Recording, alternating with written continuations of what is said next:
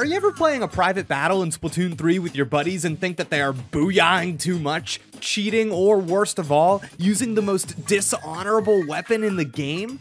Well, now you can do more than just hand them the Salmon Manners handbook. All you have to do is press L, and ZL, and R, and ZR, and the left stick, and the right stick, and hold them for 3 seconds.